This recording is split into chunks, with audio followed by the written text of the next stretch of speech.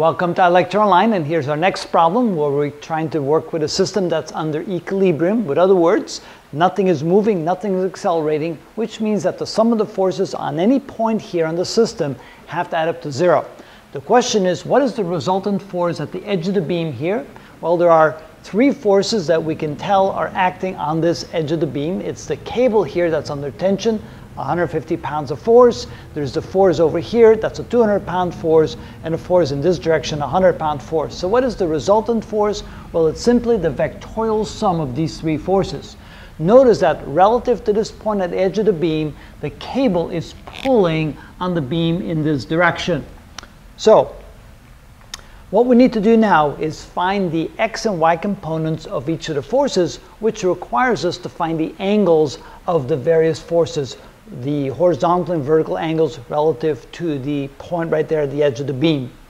So let's find this angle right here. Let's call this here tension 1, which is equal to 150 pounds. We'll label them with numbers, and so this becomes theta 1. Let's label this tension 2, and let's label this tension 3. It doesn't matter which order you label them in. You still need the angles. Let's find this angle right here. That would be equal to theta sub 3. And let's find out the angle right here, which let's call this theta sub 2. So of course, the angles can be found as follows. Theta sub 1 is equal to the arctangent of the opposite side divided by the adjacent side. Now, that's always a good thing to do, to write down opposite and adjacent, so then you can go find out what those are equal to. So this would become equal to the arctangent of the opposite side to this angle would be 120 centimeters, and the adjacent side of centimeters would be the same as this, would be 80 centimeters right there. And so it's the ratio of 120 over 80. Let's take the arctangent of that. So 12 divided by 8. Arctangent is equal to 56.3 degrees. All right, next we'll find theta sub 2. That's equal to the arctangent of the opposite over the adjacent, which is equal to the arctangent of, there we go. And so for angle 2, the adjacent, the opposite side would be this side. That would be 5, a ratio of 5 to the adjacent side, which would be 12. So that's simply a ratio of 5 to 12. And so that angle, 5 divided by 12, take the arctangent of that, that gives us 22.6 degrees. So 22.6 degrees. And finally, theta sub 3 is equal to the arctangent of the opposite over the adjacent, which is equal to the arctangent of, so relative to this angle, the opposite side would be this side right here. That's equal to 4. Adjacent side would be equal to 3. So that's a ratio of 4 to 3.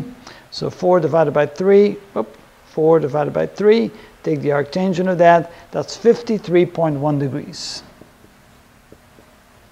So now that we've found the three angles, what we need to do now is find the two components of each of the three forces. So let me get a different color. Let's try green, see if this works. And so what we need to do now is find the horizontal and vertical components of each of the two forces. So we need to find this component right here. We need to find this component right there. So this component would be the hypotenuse, 200 pounds, times the adjacent side of the angle, times the cosine, because adjacent would be cosine, the cosine of theta sub 2.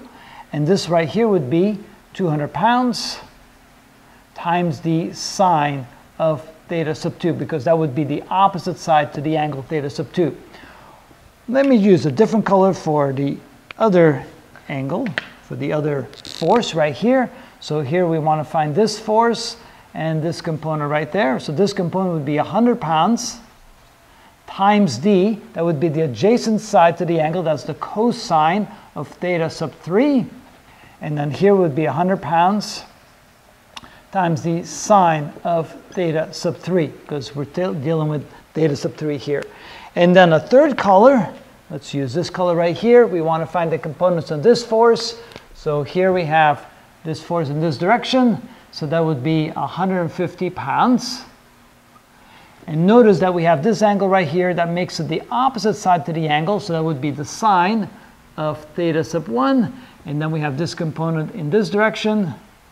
That would be 150 pounds times d. and that would be the adjacent side of the angle, so it would be the cosine of theta sub 1. All right, now plugging in the numbers, let's see what we get. So this would be equal to 200 pounds times the cosine of theta sub 2, and theta sub 2 is 22.6 degrees. And this here would be 200 pounds times the sine of theta 2, so this is equal to 200 pounds times the sine of 22.6 degrees.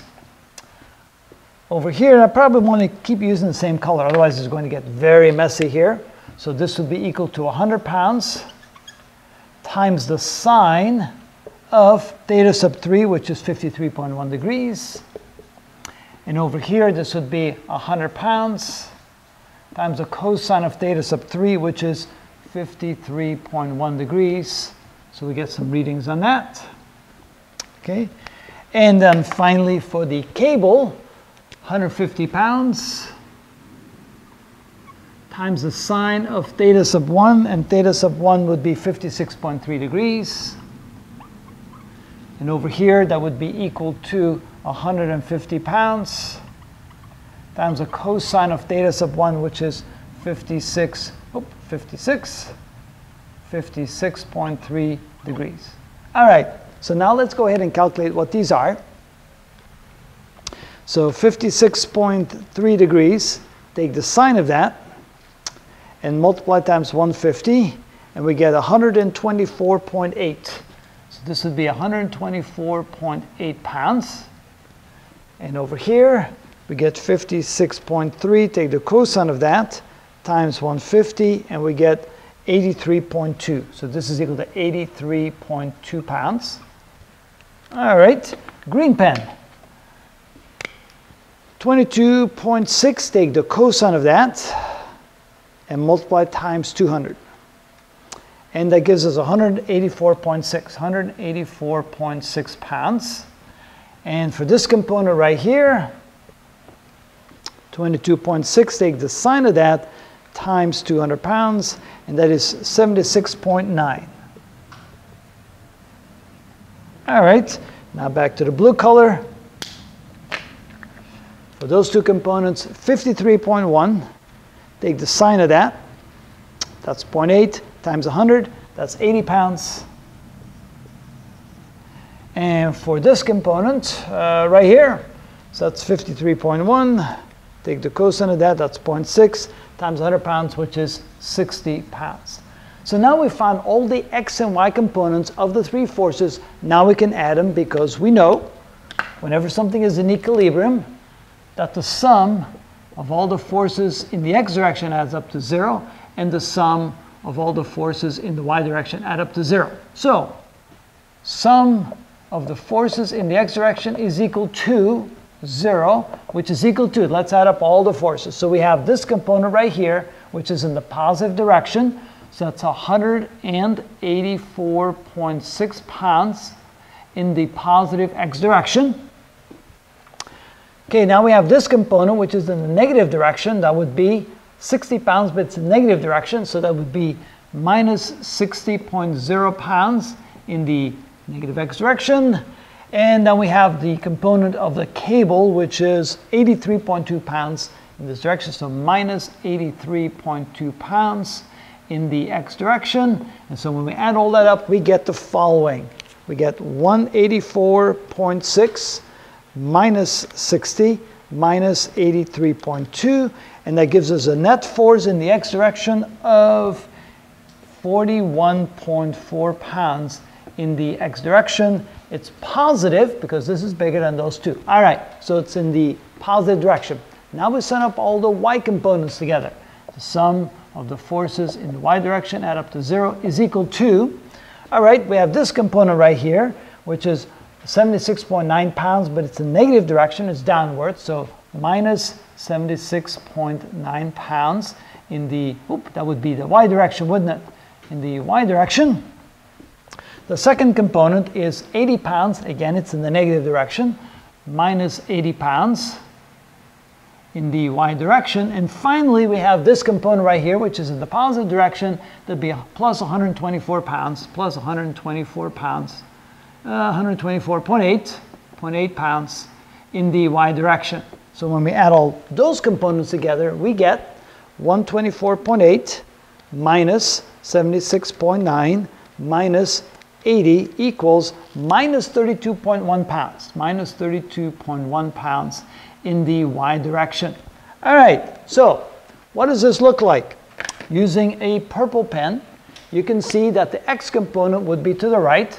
So the component would be to the right. That would be f in the y direction. Sorry, that's the x direction, isn't it? In the x direction is equal to 41.4 pounds, like so. And the component in the y direction would be minus 32.1 pounds. So f in the y direction is equal to minus 32.1 pounds.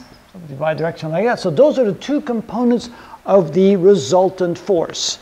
Okay, I need one more color. Let's use orange. So the net force would be in this direction. That would be F total or F resultant. And of course that would be 41.4 pounds in the x direction minus 32.1 pounds in the y direction. So that's our final force. And that's of course in vectorial format. If you want to know the magnitude of that force, you can say that F, the magnitude, is equal to the resultant, is equal to the square root of the x component squared plus the y component squared, which is equal to the square root of 41.4 squared plus a minus 32.1 squared. So it's not equal to. So that'll give us the magnitude of the final force, 41.4 squared plus 32.1 squared. And we get 52.4. So this is equal to 52.4 pounds, which is the magnitude of the resultant force.